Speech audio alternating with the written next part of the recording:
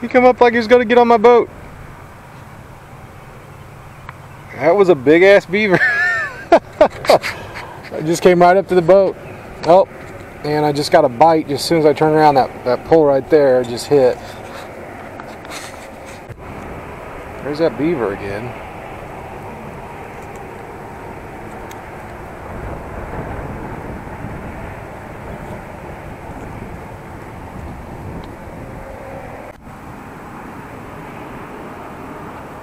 There he goes.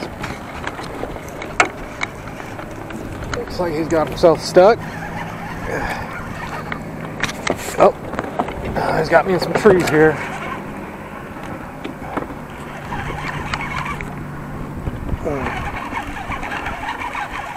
There we go.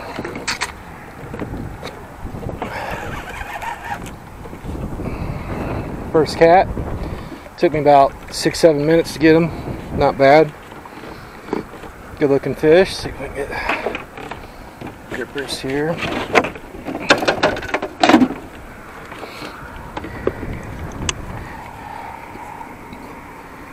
There you go. Went really fast. Didn't take long at all.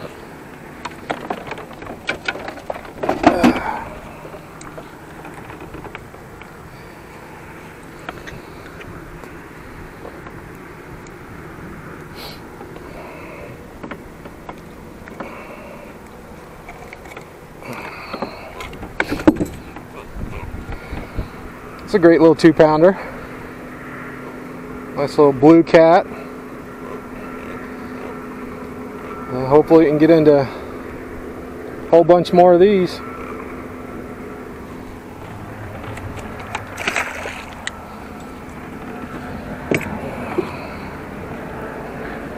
Caught him on the Carolina rig.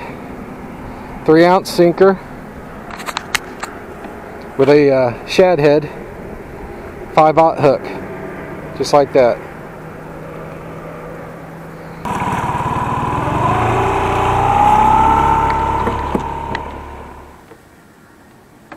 Getting 2 bites at once. This pole's getting a bite and that pole's getting a bite, so see which one goes first.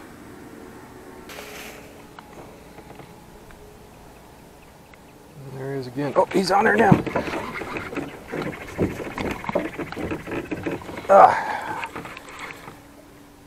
It's a pretty decent fish here, it feels like. It's got current with him though.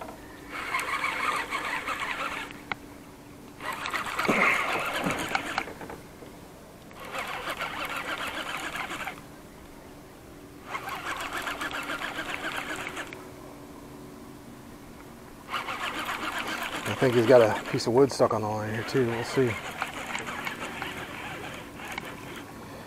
He's not a bad fish, but with that current at his face, you know, they always feel a lot bigger. Get out of there. There we go.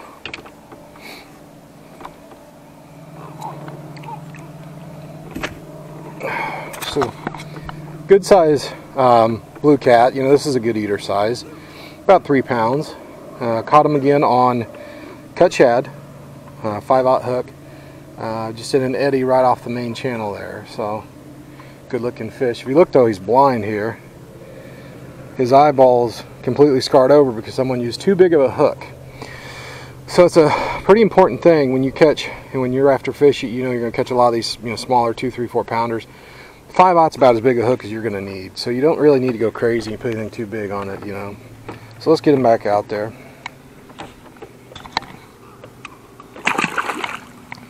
Let him get home. Look at that chunk of, I mean, the forest coming down the river here. I guess it's a good thing we're off the main river, huh?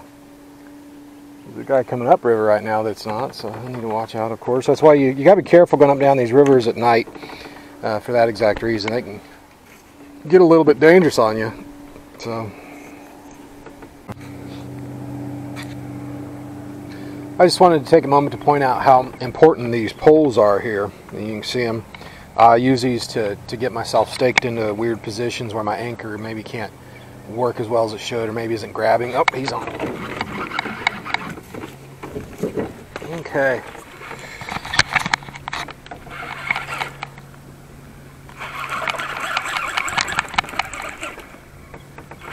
Another one about the same size, it feels like to me.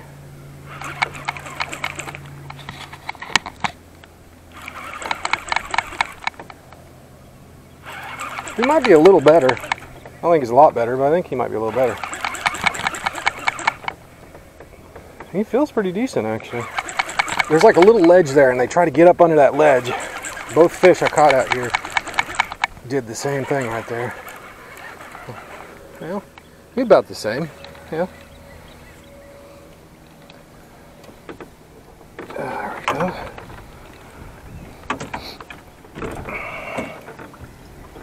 So I was starting to say, it's really important to have good stakeout poles or shallow water anchor, or, you know, there's 100 things people call them, but it's really important to have them.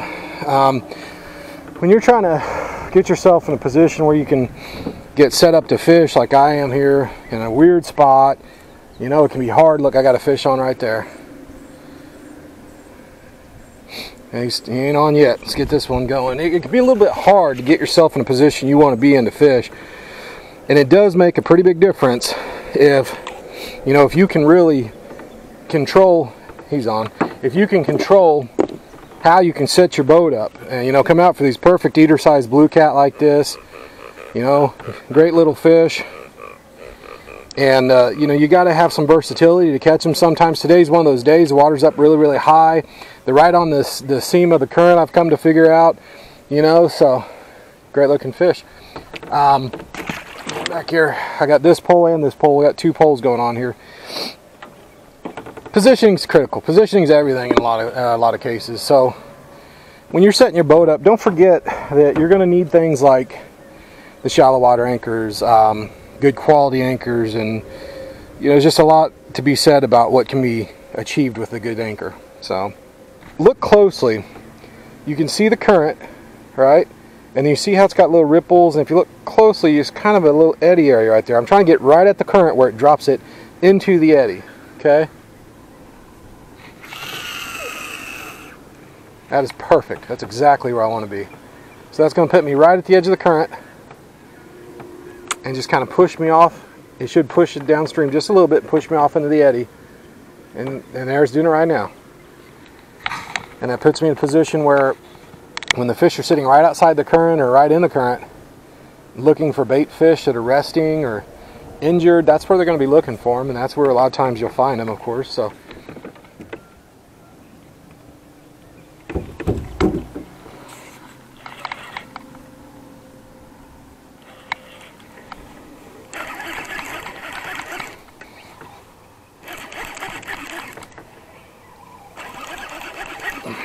okay. Try to get through some more twigs and limbs over here than I thought there was.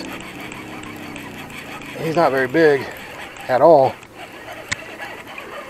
Well, he ain't terrible. He's an eater. But yeah, he got in some limbs there for a second. I didn't know if I was going to bring him in or not.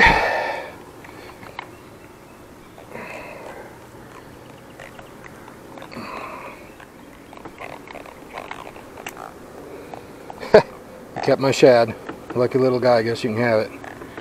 You gonna try to swallow it? He is, he's swallowing it. Well, you earned it, I guess. You can have it. Just a little guy. He is, I mean, it's not a bad eater. You can eat him that size. It's just, he's kind of right at the point where it's almost not worth it, really, but we'll let him go. Get him back home. So, on the shad, here's kind of the size I'm using this evening. You can kind of see I do about an inch, inch and a quarter, inch and a half, somewhere in there. Just like that. That works pretty well.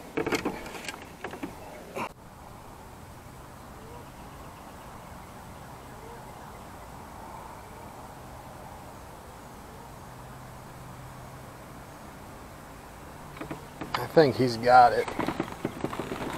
He's being a little gentle, but...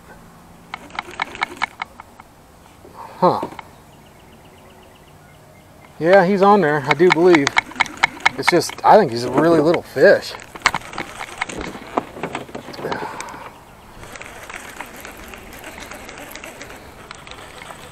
We got him on there. He is on for sure. I think we just caught ourselves just a little bitty thing here. Oh, he got stuck right there, same spot. Every one of them gets down there is a a brush pile or something, and every one of them tries to get into it.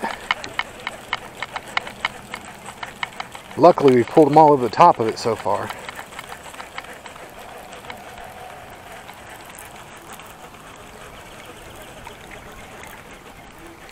Yeah, that's the smallest one today for sure. Not a big one. I mean, still fun to catch. You gotta love catching fish here regardless.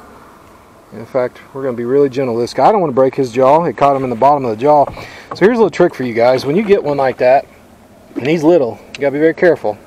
You're going to take your crimpers, you're going to grab right next to that hook where there's no pressure on his jaw. You're going to take the hook just like this, turn it around, get the other side of it here, and you're actually going to push down into his mouth and shake. See that? So simple. It didn't hurt him at all. You can break their little jaw if you're not careful and get little ones. You got to do that every now and then. But it's a little bitty blue cat. But thank you very much anyways. Go get bigger. I'll see you someday. Let's get it back out there. There we go.